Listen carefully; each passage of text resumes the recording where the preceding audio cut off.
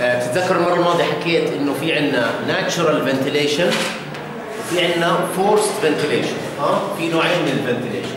هلا اذا بتطلعوا عندي هي الكلاسيكال سكورل كيج اندكشن موتور، هذا الكور الاساسي تبعه، هاي بنسميها ايش؟ هاي كونكشن بوكس. اذا فتحته من هون بعمل الكونكشنز.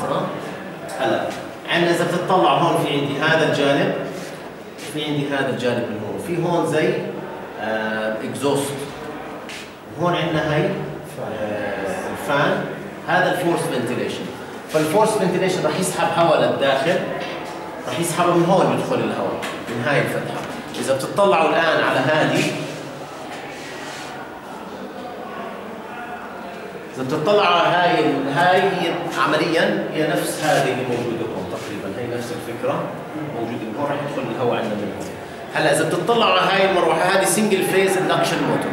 السنجل فيز اندكشن موتور، شايفين المروحه هي عباره عن سنترفيوجل بس، راح تلف بهذا الشكل وراح تطرد الهواء، راح يدخل الهواء من هون وتطرده بهذا الاتجاه سنترفيوجل. راح ينزل من هون، ينزل من هون راح يدخل وبدخل في داخل المحرك، يبرد المحرك وبعدين بيطلع عندنا من هذا الاتجاه. فهذا فورست فنتيليشن. راح يكون هون بس في طرفين يمكن المحرك هون السنجل فيز اي سي موتور، وفي كنترولر راح تتحكم فيه عن طريق الثيرموستاتس. فيهم ثيرمسترز راح تكون امبيدد في الوايندنجز تبعت المحرك، لكل واحده من الوايندنجز في ثيرمستر. ثيرمسترز راح تروح على كنترولر، والكنترولر راح يتحكم اون اوف. فممكن هذه الفان تضلها شغاله لفتره، طبعا لازم تتحرك بالاتجاه الصحيح حتى تكون سنترفيوجل.